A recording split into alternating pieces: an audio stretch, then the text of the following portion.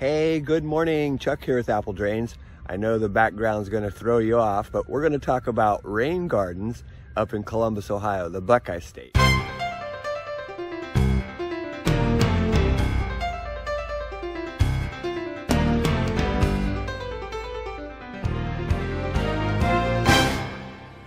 So we're in a neighborhood called Beechwold. This is in Columbus, Ohio. And what we're looking at is what the city calls a rain garden. So what is a rain garden? A rain garden is actually a detention pond. And it drains extremely fast. This water collected here off the curb goes down to the river, to the reservoir. So this is one of the ravines that those rain gardens empty into. And you can see the Olentangy River. As we look closer, you can see the Olentangy over there. And what they're trying to do is to filter this water. It gets filtered quite a bit. You can see all this rock as it comes down the ravine. It's bringing all of that debris with it and coming all the way out and emptying into the river. Let's take a look at how the rain garden actually works. These gardens are about 5 feet deep. They are made of layers of sand and gravel which allow the runoff from the street and the yard to pass through and filter out the contaminants. You'll notice on the inlet of the garden there is cobblestone or cement. This slows down the flow of water as it enters the garden. These rain gardens are much different than what you find in a new development.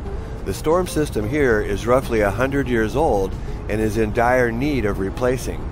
The engineers designed the system to greatly reduce the amount of runoff entering the storm drain. The detention pond, or rain garden, helps filter out the contaminants and hold water long enough for the system to keep up. In other words, during a big rain event, the people downstream are flooded out. From this rain garden to the stream I showed you down below at the bottom of the hill is about 2 miles. And the cost to replace this with larger drain is astronomical. So when I first saw these, my first thought was, hey, cars are going to end up driving right into these things because they stick out. You see how they stick out into the street?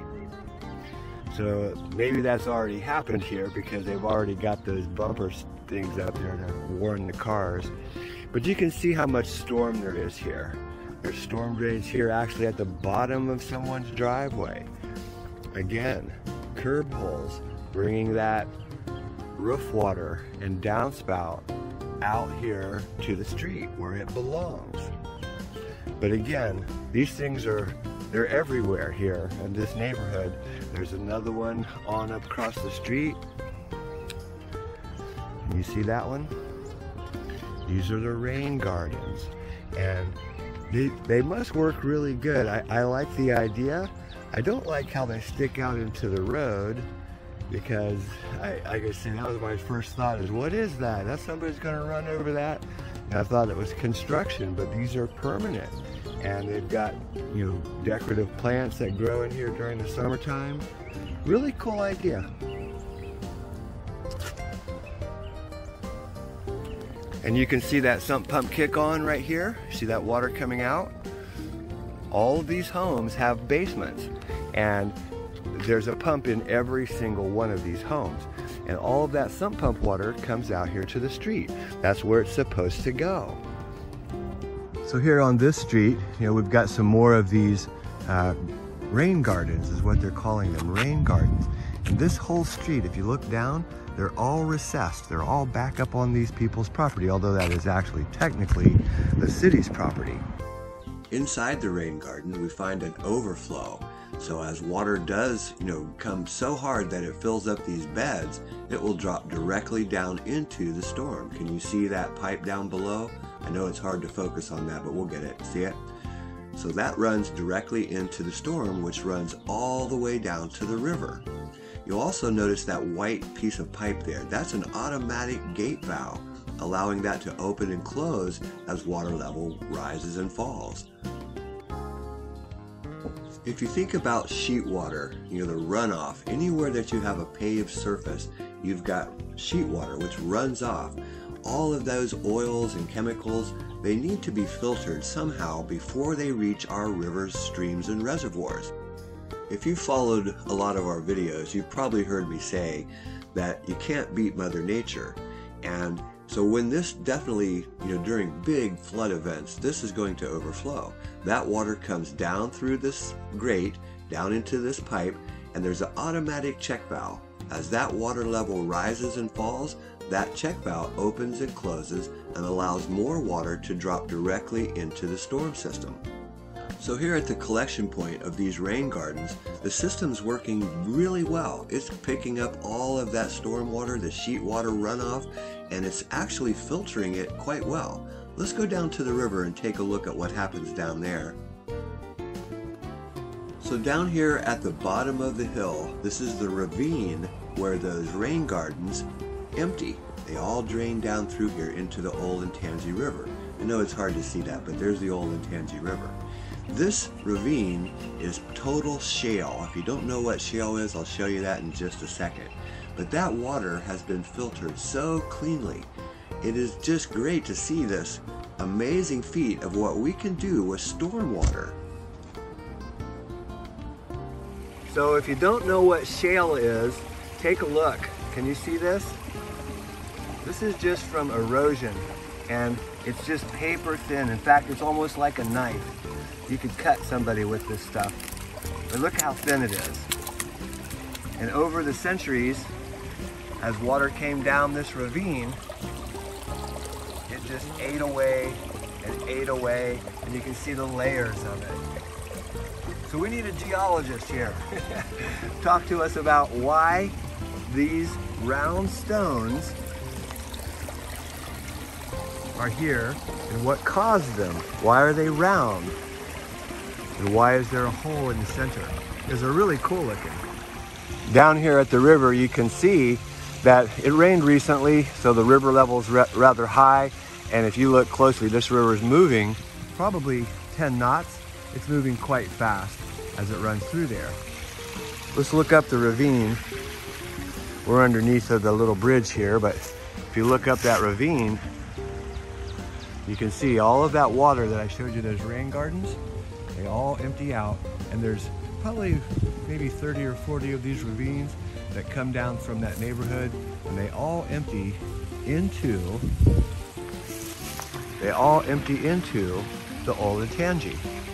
So we're actually standing on a road bridge. Can you see? We're on the bridge, and you saw the water over there, but look over here. See that? It's dry, and they brought all that water down that giant storm drain. The water from those rain gardens and the storm drains is all underground, and you can see this is where it actually empties and begins to flow into the ravines. A lot of water coming through there, and that's just groundwater. So you could call it a French drain. It's not raining anywhere, but it's still picking up the groundwater. Let's see if we can get down closer to some of this and take a look. So there's the bridge that we were just standing on, and we already showed you where this empties out. It empties out into the Olentangy, where we were down there talking about the shale. Let's see if we can get down in here and take a look. Okay, so we're down under the road bridge.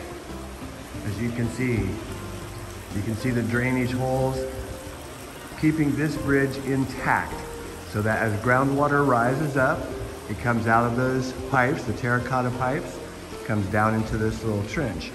And if we look carefully over here, let's take a look down in the storm drain. And it's really dark. So this is a 48-inch drain, and you can see the kids have come in here and put their graffiti on there. They probably go way back. Well, we're not going back there. And you can see the movement of earth where it's been tuck pointed over the years. The stone, you can see the groundwater that's still coming out of the ground, and the separation. That's why they've concreted all of this. These are places that I used to play when I was little, and there's hundreds of these great big storm drainage areas that are on this ravine. Just a beautiful little spot. Here at the top of the bridge, if you notice to the right, a huge park created from going green, allowing us to catch that water further upstream and discharge it safely into the ravine. This is the beginning of the water going into the ravine. So from way up there at those rain gardens, you can see this ravine. And it is beautiful, especially in the summertime. We're looking at it, you know, in the, what is this, March, and it's winter time. And you can see how it comes down, flows across all the shale. Our storm systems are failing across the country, and to replace the storm system, for example, just this one, to do it one spot, one street, and bring that new storm down here to the river, we're probably looking at close to maybe $600,000–700,000. Here in Columbus, they were able to not only, refurbish that system, but add the filtration system that is so needed to help protect our rivers, reservoirs, and they did a great job. The rain gardens up there at the top of the streets, they collect all the oil and chemicals that come off of the road.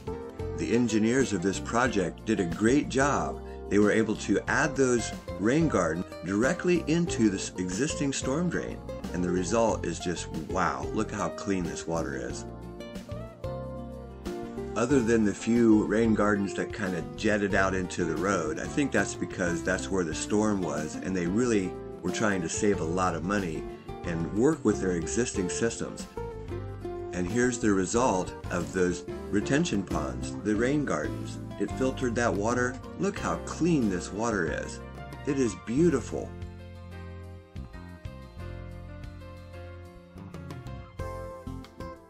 With so many storm systems failing across the country, this is the way to go. Years ago when I was here in Columbus, Ohio, we would work on houses like this, and you could actually see someone has put the downspout drain, can you see it right there? And let it come down further into the ravine because it would erode the bank and cause that house to fall over, a very slow process. But we used to work on these houses, and we would bring that pipe as far as we could down the ravine until we got it into the actual water. And wow, hard job because it's all shale. As you get underneath of this dirt, it's just solid shale all the way through. So on this hill, you can see it's pretty severe. It comes down, and you can see what people try to do to, stop this water. And they've got a small, tiny, we'll call it a culvert pipe, but it's not a culvert pipe. That is 4-inch steel that goes underneath of there. And then they put it into PVC, thin wall PVC, but look how packed up it is. It needs to be cleaned. Maintenance, it is so important. This line comes down. They've got it going in front of this apron back into the old cast iron pipe, and it continues on down the road. Stormwater and the power of that water is tremendous. Even from the downspouts where they come off of the houses and come out here to the street, the erosion, can you see that right there alongside the curb? It just floods down through here so fast, ending up into the ravine.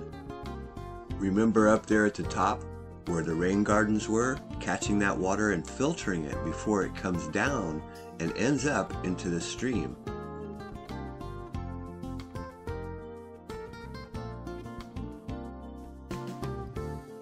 I think you'll see more and more cities and counties that will actually implement these rain gardens into their infrastructure throughout their cities and their playgrounds. I think it's a really great idea to help keep our rivers and reservoirs clean. Hey, this is Chuck with Apple Drains reminding you that if you believe you can do something, I guarantee you can do it. Have a great day.